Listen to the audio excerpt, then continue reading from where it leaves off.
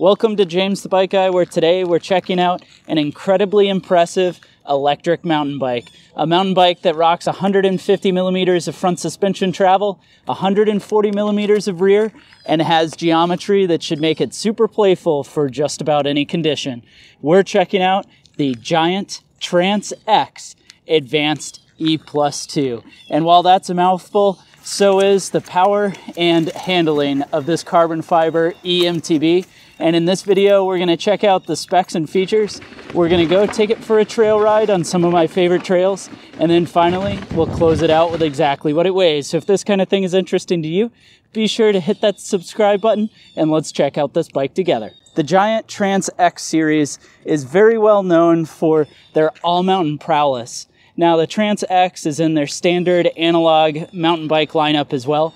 And it's the one that would compete against things like the Specialized Stump Jumper as well as the Trek Fuel EX. And here in the eMTB version, they've taken some of the tech and handling that comes from the analog bike, but strapped in a motor and a large battery to be able to help with long-range rides, assist the rider as needed, and certainly have additional power to get up climbs. Now, this Trance X is available in both an aluminum or a carbon version, and as you can see here, we've got Giant's carbon fiber frame. Now, this is their advanced grade composite, and when you're looking at these bikes, the number is going to indicate the parts quality, and then if it says advanced, that means it's going to have the carbon fiber frame. And before we dive into the parts on this bike, let's talk a bit about geometry. So this has 150 millimeter front suspension, and it's going to rock a 65.8 degree head tube angle in the low position and a 66.5 degree in a high. And then the seat tube angle is going to be 76 degrees in low and 76.7 in high. And then you've got a pretty short chainstay of 472 millimeters. Now, if you compare that to some of the analog bikes, it's not going to feel as short as it could be. But essentially, with the motor system, that's pretty solid, as well as this having the Maestro Suspension link, where you've got a virtual link pivot up here. It's a pretty tight package. Now, when I say Maestro Suspension, that means that we've got this bar link just above where your bottom bracket is, goes back to a solid carbon rear triangle with a rocker link driving down on this Fox shock. Now this is a standard metric shock, although it does run a trunnion mount up top, allowing for 140 millimeters of progressive suspension travel out back to go along with a carbon frame. Now you heard me say the high and low position, and that's because right here there's a minnow link with an adjustment that you can flip this ovalized pivot around, and it's going to lengthen or shorten the effective chainstay length. And that then pitches the front end of the bike. Now, a few things to mention about Geo. We did say it's got a super steep seat tube angle at 76.7 degrees. Well, while I was out on the trail, I did notice that I felt like the reach was just a little bit short.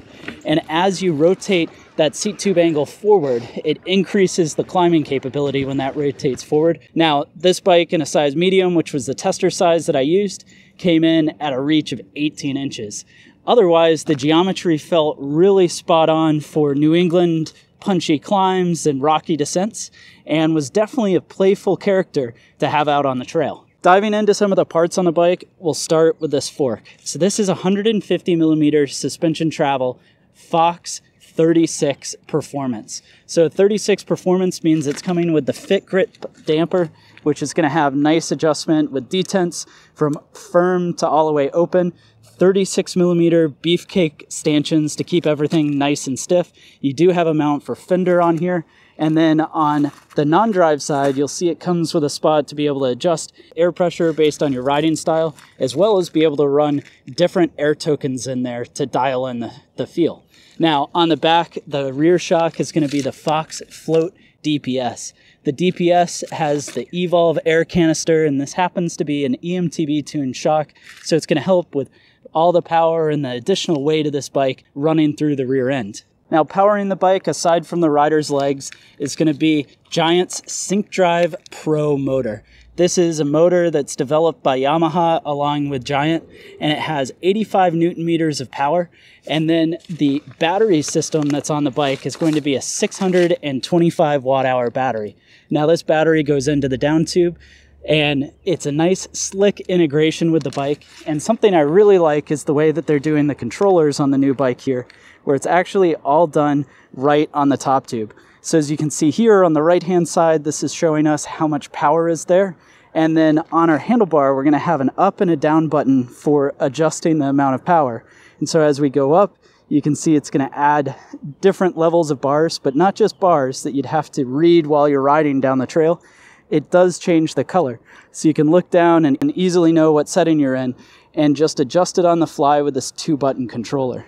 Now getting that power through the ground is going to be a Shimano SLX 1x12 drivetrain. So this rocks a single ring up front, a Praxis 36-tooth chainring, and then out back you've got the Shimano SLX rear derailleur, which has a clutch so you can adjust the tension on the back end, helping keep everything nice and quiet. If you flip the clutch off, you'll see that now the chain can move around quite a bit more.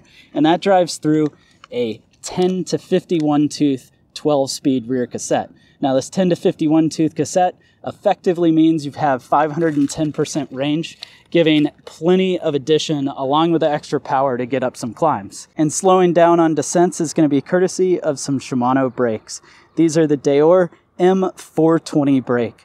This 420 brake is a hydraulic mineral oil brake operating 4-piston calipers both on the front as well as the rear. Connecting the bike to the trail is courtesy of some Maxxis tires with the Assegai 29 by 2.6 inch tire up front.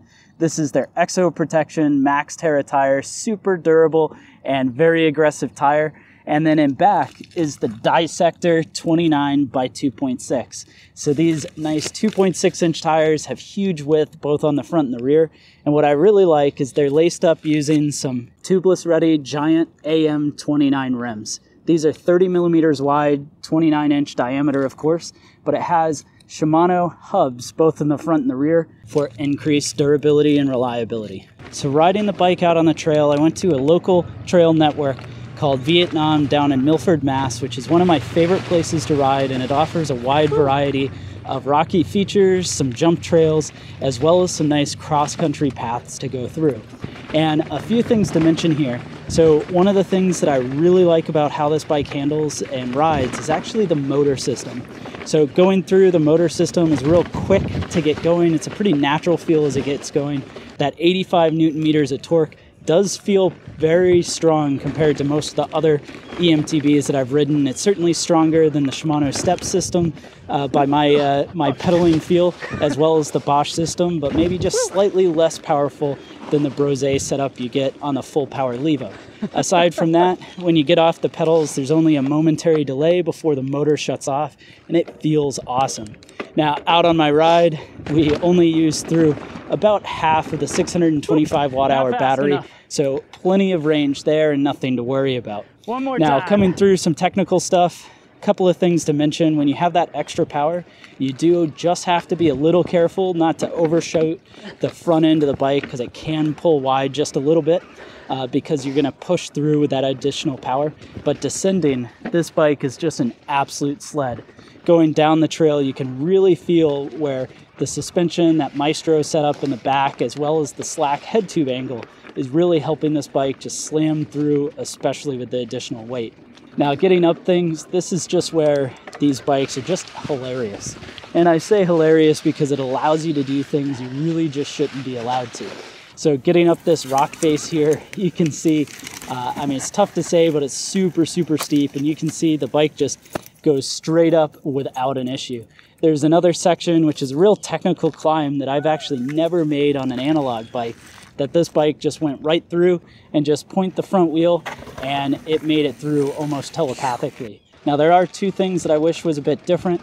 I spoke about it a bit in the geometry section, but the seat tube angle being so steep and the reach being relatively short for that type of seat tube angle really made the bike feel a little bit cramped in the size medium. This could certainly be adjusted by going to a larger size frame, although then you'd have some trouble with standover, but it's one thing to keep in mind when you're feeling the bike. The other piece is this is certainly on the heavier side of this class of eMTB, even in the carbon frame. And you can feel that weight when you're trying to shuffle the bike through some tight sections where you're really having to wrench on the front end of the bike to get the front wheel to move around. The short chainstays that are on it do a great job to help with how that feels, but you just can't get away from the additional weight of the bike. And closing out how this bike rides on the trail, this has been one of my favorite eMTBs to have out on the trails. I really enjoyed the way that it handled through. It's one of the closest to a true mountain bike feel in the full power eMTB space, and it was an absolute treat on my ride.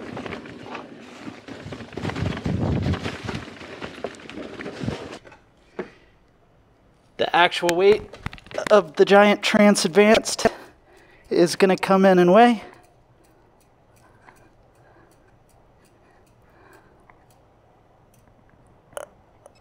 52.34 pounds.